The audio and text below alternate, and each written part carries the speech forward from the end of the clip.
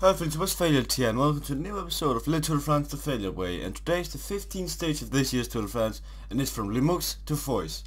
And this stage is gonna be quite awkward because once again I do not really like this stage because the fact that there is two good climbs, but they are like, how far away is this from the finish? It's 8 kilometers. Well, I'm gonna see how long it is. Oh, okay, it's around 20 kilometers out, and 20 kilometers to 50 kilometers, it's not gonna mean anything really. So if any attacks on the top of this hill, it'll just get neutralized. So I wanna say a breaker will win the stage, and the favorite will try to attack, but it will not help. Maybe Nibali or Evans can gain time on the downhill, but they have proven to not be that useful. I don't even think Evans is in his form of his life like last year. Like last year he could do anything. This year he's not really doing much. So I believe that a breakaway can win this stage. One guy that I believe in is Sandy Cazar. This guy has a nose of something like this. Him, David Moncoutier, Cyril Chavanel, such riders. I'm just gonna put them all in one category. They can all do this sort of stuff. When you know it's gonna end in a breakaway, they will all try to get in the breakaway. So they know this sort of stuff. They're really clever. I have to say that they're really clever. So if I were to put my money on someone, I would put it on a rider like Sandy Cazar, Patrick Rodrigo, David Moncoutier, Sylvain Chavanel, those guys. But if the unexpected happens and a guy like Bradley Wiggins will get away, he will win the stage. And he can, it's stages like this where he can totally just destroy everyone. Like if him and his team Dope could just set the pace up the two mountains, they could totally destroy the whole peloton, and they could gain 2 minutes again, and they would win the race. That's how easy it is, but I don't think they dare to do it because there are two more stages. Like Wednesday, the stage on Wednesday is one of the most important race stages, so I don't think they really dare to do anything. A guy that needs to gain time is Vincenzo Nibali. This guy needs to attack somehow, somewhere, and sometime, because he needs to do something. He is so far behind, like 4 minutes behind I think it is, and he will lose around 2 minutes on the time trial, like the 20th stage again. So if he cannot find somehow to gain some time, he will lose for certain. With this 15th stage from Limoux to Foix, the road is 192 kilometers long, but the High Mountains label only comes into play after the halfway mark. The Port de l'Est has a couple of 100 meters on the Mur de Péguerre, but it's the easier the climbs. The latter harbors some steep slopes, especially on the approaches to the summit. Crossing that first is no guarantee of stage victory, as there are still 40 kilometers to the line.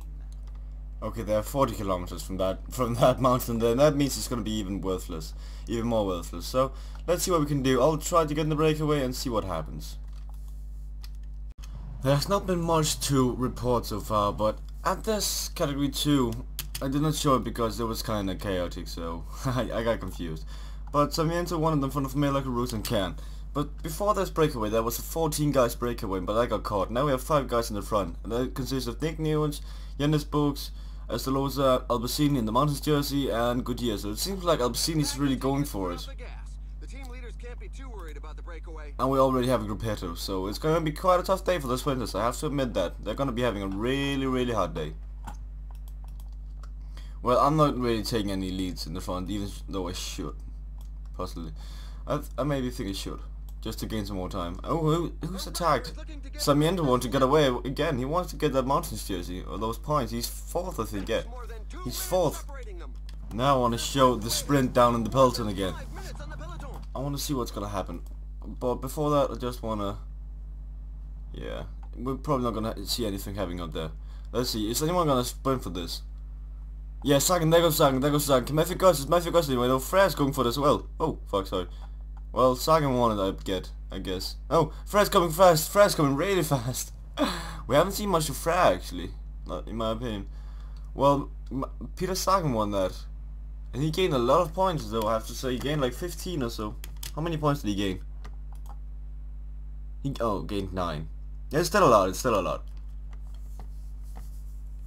So we're now at the top at this mountain, and I think, what's it called? It's called Port de l'Est, and the next one is called Mur de Péguerre.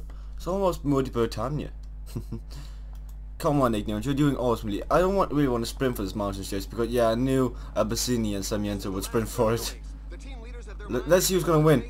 Albacini's going for. Oh my god, this is taking a lot of Nick Newens' energy. This is really gonna destroy him. Albacini's going. He's gonna win it in front of Sarmiento.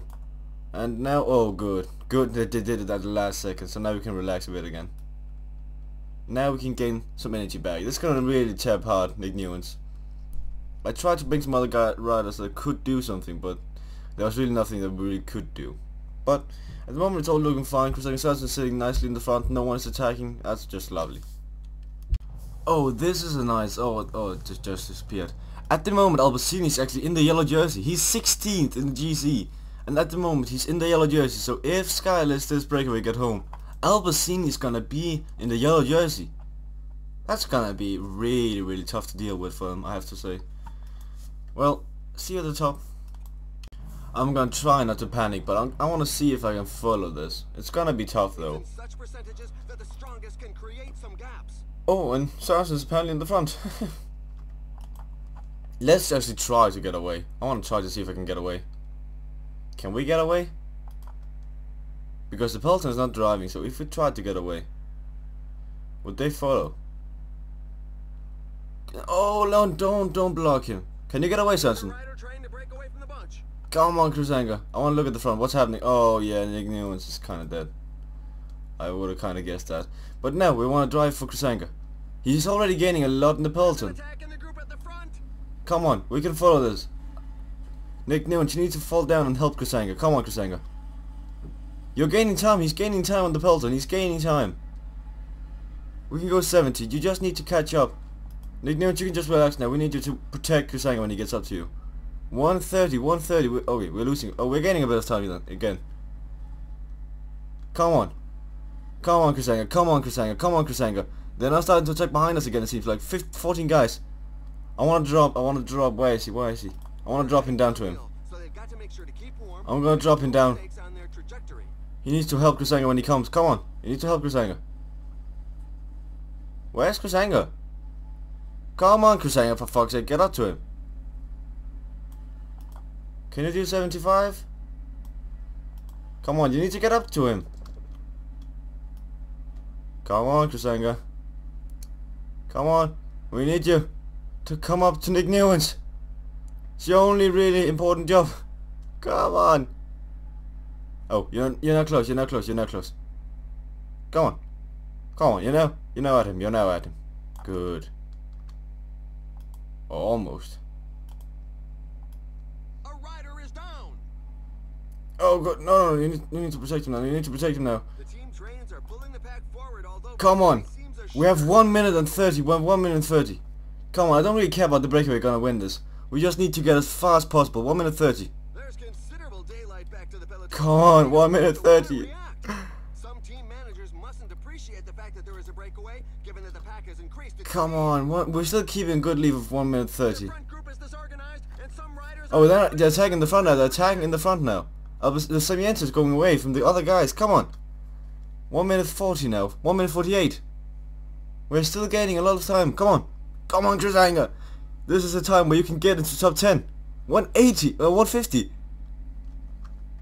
Come on. Oh, now Nick Newens is dead. Thanks for the great work, Nick Newens. Thanks for it. It really meant a lot for him. I want to count how much time we have down to them. 121. 120, 190, 170. Come on, Krusenga. 1 minute. How's it looking in the front? They are still sprinting for it. just 5 kilometers left. We're gaining some time again now. Come on, Krusenga. This is gonna be one hell of a job if you can get 1 minute on the Peloton like that.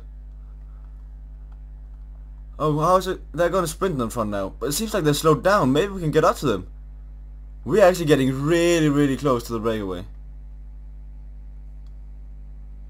Come on, how is this sprint gonna go? 1.5. Can they sprint for it? Come on, start to sprint.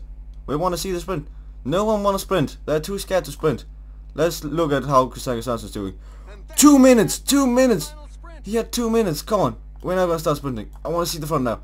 Oh, I was too late. Jonas Bus is gonna beat the other guys. It seems like Jonas Bus is gonna beat Gutierrez, Albacini, Estolosa, and Sarmiento fall behind. He used too many powers.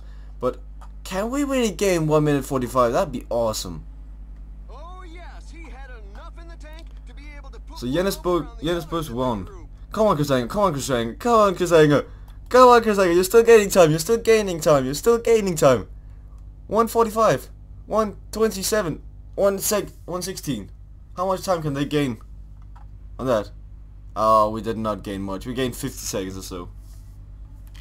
Let's take a look. Can we see how it went? Like, The race is run, but the poor souls bringing up the rear continue to cross the line. oh, it doesn't show. It doesn't show time. But we came sixth. I'm proud of Kazenga how he did that. That's really good. I'll come back at the podiums. So I just want to see the sprint now. You can see the sprint now from a good angle. You can see that Jendisburg's overhaul Gauthier in the right last second, and Albacini was actually close to getting up there. So let's see the podiums. Let's hope we're in top 10 now. We gained 50 seconds on the other guys. That's 50 seconds. That's good. That's really good. I'd say that's really nice. Come on. Oh fuck, I don't know if I skipped. Oh, I skipped it. Oh, I hate when that happens. Well, I needed to go back then, and sorry for that. And Albacini just extended his lead in the Mountains jersey. Sorry for that. That's kind of anticlimactic. Well, we're just gonna see after the newspapers. We're just gonna see what we're placed now. We're still 17th. Oh my god. Oh, that's... Oh, how much... What is...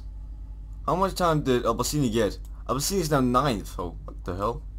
Albacini's now 9th. He gained so much time, he's 9th. But we're catching up to Wout van Aert and all those riders. We're not far away. We gained some time.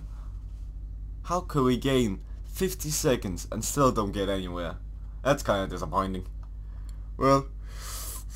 we're gonna get up there. We're gonna get up there somehow. We just need to do early attacks like this when they don't expect it. Thanks for watching, guys. This was a success. We came top 10 and we took time on the other guys. We just didn't get anywhere.